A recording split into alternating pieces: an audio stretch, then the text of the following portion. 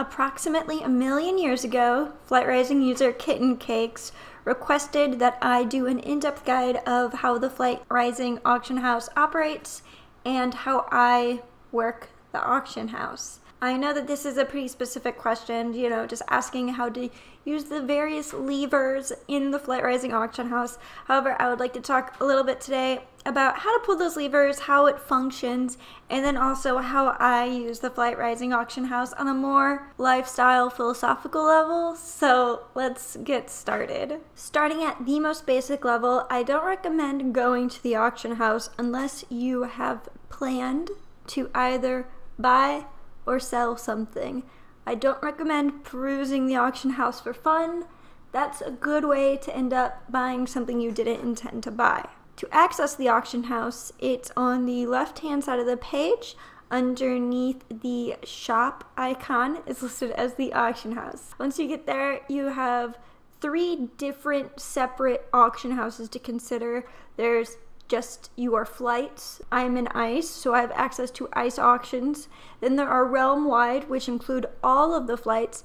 And then there are private auctions where you list something for a user or a user lists it for you, and you are the only 2 people who can access that. Now from here, you can click through and it'll take you to the option of either buy or sell, and you can also just choose buy or sell, and then the drop down of those 3 options in the upper right hand corner. I tend to do this with 2 open windows whenever I'm trying to buy or sell something, just to keep context in mind. The thing I think needs a little bit more explanation is how to manage selling items. How I do this is I have 2 windows set up like this, and I open buy on one page and sell on the other. This is so I can see what items are selling for as I list them. So as you can see, I have quite a few items listed here, but I'm not going to go through all of them right now. That would probably take about 15 to 20 minutes, and I don't want to spend that doing this. So what you're going to do is go to the category. This is an apparel item. Apparel, apparel, they both match. And I'm going to search for this exact item. In the search parameters, you enter the item name. You can enter the price range. For instance, if you're looking to buy a dragon for a certain amount of money, you could put a cap right there. I could do this right now with this just for the heck of doing it. Category, while you're just browsing the auction house, which is something I do not recommend doing, you could search by category. So this is for like head, body, wings, tails, legs, extras and accents, and then by currency. If you have gems, things are usually much cheaper in gems than in treasure. So the overall cheapest price this is selling for is 5,000 treasure. So I'm going to post mine for 4,500 treasure. Great. Just to do that again, I'm going to clear that out. Simple gold bracelets, copied it, pasted it, searching for treasure only because I'm selling for treasure only.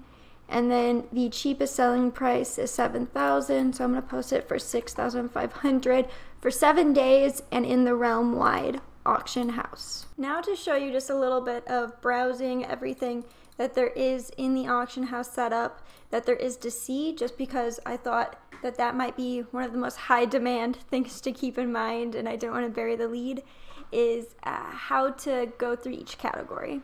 So for food, this is something that I do not regularly, but if I go out of town and my food points get down to 0, when I come back, then I'll want to look for food. And so here's how I've found the best way to search for food.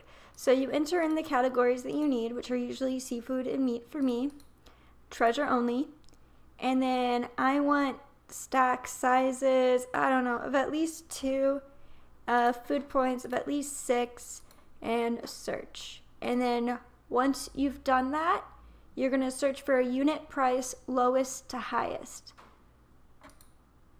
Okay, so these are the cheapest per piece, right?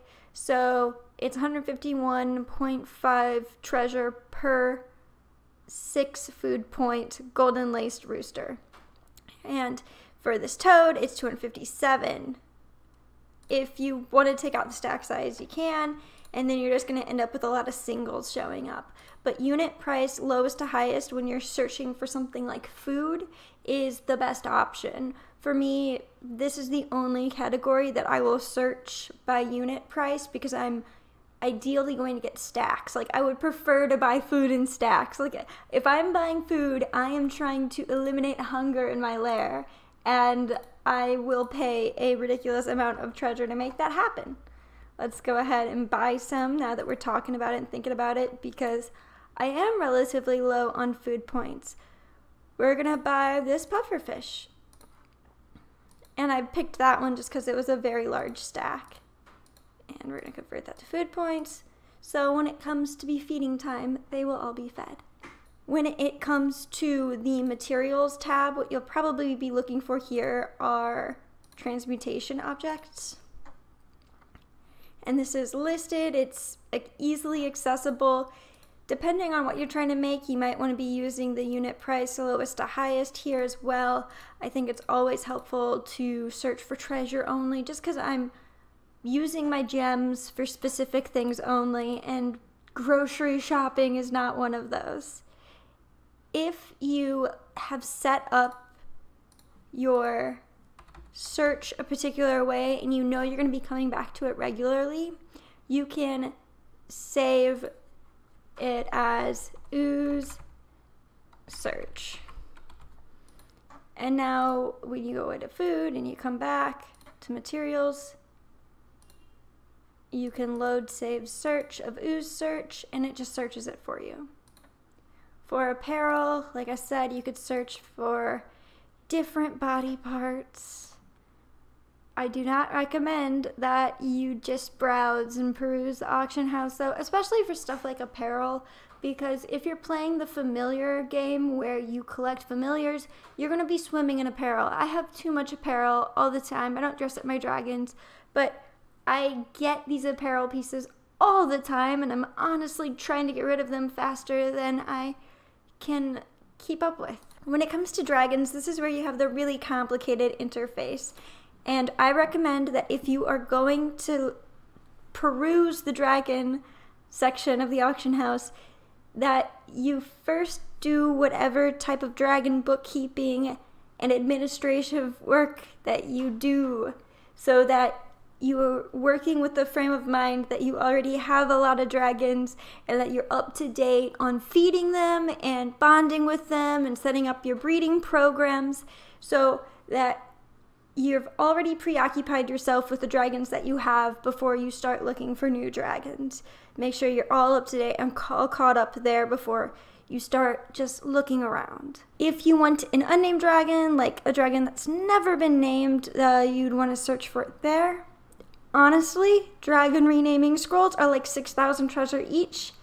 That's nothing. You have that same old currency, then you have the breeds listed, then the gene sections, you just get to pick between the different genes that are listed there. And the way that this works is you could add many.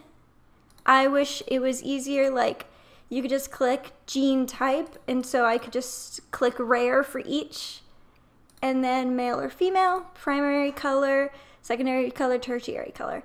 But this is my favorite part. You can enter in a range. For instance, if you are okay buying a dragon that has the primary between pink and smoke, you could search for it, and it'll give you only results in that color range. And if you want to understand a little bit more about how those color ranges work, I recommend that you check out my color wheel video. That's a good video of breaking that down, how you can know which colors are in range. But it also is laid out here, right? So if you do raspberry to bubblegum, then the colors that are going to fall in that are raspberry, wine, mauve, pink, and bubblegum. Close that out. And then age, hatchling or dragon. So a hatchling is a baby and a dragon is an adult. Breeding status, ready or not ready. So ready to breed or not ready to breed. Generation, first generation just means that it's the first dragon in its bloodline listed. And then color pattern, This is the X's. You've subbed that in with a color. So it's like platinum, platinum, platinum, platinum, platinum, silver, platinum, silver, platinum, platinum, silver, silver, platinum, silver, charcoal. And they don't have to be consecutive. They could be any colors. And then ID digits, just how many digits you're looking to buy. Some people care about this. Just the type of work that I do with my dragons, it's not really something that I care about. And then something that was recently added, eye type. So if you want to see only the ones with the new eyes or a specific eye, then you could search that in. And you could stack these all any way that you want. So you could have like it's set up so you only get dragons on that side of the color wheel that are only ice element, that are ready to breed, and have multi-gaze. All right, and there are some dragons listed, and let's throw that in there too.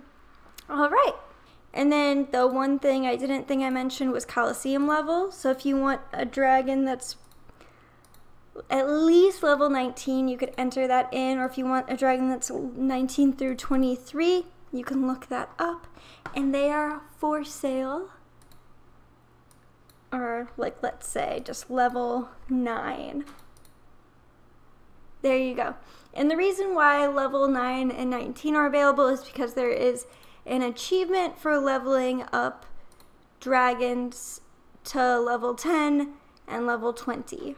So people will sell dragons that just hit level 9 or just hit level 19, so you could buy it and then get the achievement from when you level it up to the next level. I do have a saved search. It's called Plat through Pearl. It's just all of the rare genes, treasure only, wild claw codal, platinum through pearl coloration, and ready to breed. This is the pool of dragons that I buy from when I'm looking to buy dragons.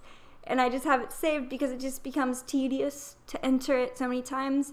And if I want to change something, like instead of looking for a wild claw or codal, I just swap it out with the Imperial and Nocturnes.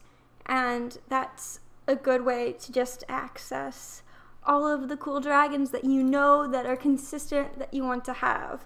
That's just a way to keep up with what you have prioritized. And then reset to defaults and it clears everything out. That's everything to keep in mind while in the Dragon tab, which is honestly what I use most often. Everything else is a lot more basic. So familiars, you search by treasures or gems. Mostly I search these by the item name, and a good way to do it is if you're trying to play the familiar hunting game, I have a spreadsheet where I keep track of the prices for all of these familiars and how they are acquired, because sometimes it's easier to just straight up buy them than to craft them. Did I not get one of those? Oh, that must be new. Anyways, it looks like there's a new familiar that I need to buy. I'm just gonna do that real quick because I have a bunch of dragons that have awakened familiars, and I'm just always trying to swap out new familiars so that I'm not wasting that daily click on something that's less than optimal. There we go. Now you have that so cute illustration. Oh, I wonder if those are the... Anyways, I digress. So that is the familiar category. Then if we move on to battle, you could search by element because the battle stones are elementally aligned. Skins, you can look by species because that's how they work. Treasure. The good thing is you could search by their skins or accents. I wish you could filter by like holiday or all the time, or like holiday versus user uploaded. Then we have specialty, which the categories are specialty items. So this is where you would get the scroll of renaming. These are so cheap. So that's why I have zero problem just naming dragons and throwing them in the auction house. Then there's other, and you could search for dragon eggs or skin blueprints or holiday items. And then when you go to sell, you don't really have to break it down in that detail. You just have to click on the thing and it's just really easy to get rid of stuff. When it comes to talking about how I use the Flight Rising auction house, I sell apparel, buy food, and list dragons. I also buy dragons occasionally to help with the programs that I'm working on, my breeding projects. I also talk about them as though they're my breeding programs. They're the same thing. I go through once a week, usually on Sundays, and I post all of the apparel, and then I list everything for 7 days so that the next Sunday at that same exact time, I can go through and just resell everything that did not sell. I can go through the process of expired listings and replace them, change their amount, whatever it is, why they didn't sell. However, the process of listing them takes a little bit of time. That's why I don't do it very often. I do it once a week because that's all I can stomach it for. It definitely would help to do it every day. As I bond with familiars and I open chests, I get more objects, and when you're in the Coliseum, you acquire new objects. Taking care of those things as soon as you get them is the best way to take care of them, and it's easy on a game like Neopets where you're probably not getting that much a day from your dailies. However, on Flight Rising, there's a lot of clothing that you get on a very regular basis. I sell the clothing because I care about a lot of things on Flight Rising, but Dragon Dress Up is not one of them. A lot of people do though, so people buy this stuff, and it has a huge sell value. So I could use that treasure for other stuff, like buying familiars and jeans for my first gen dragons. I'm not going to record myself going through this entire setup because that would just take too much time, but frankly, that's how I do it. If you have any questions or concerns, problems, leave them in the comments below. I'm sorry it took so long for me to do this. Sometimes life gets busy, but here it is, my guide on how to use the Flight Rising auction house. Thanks, bye!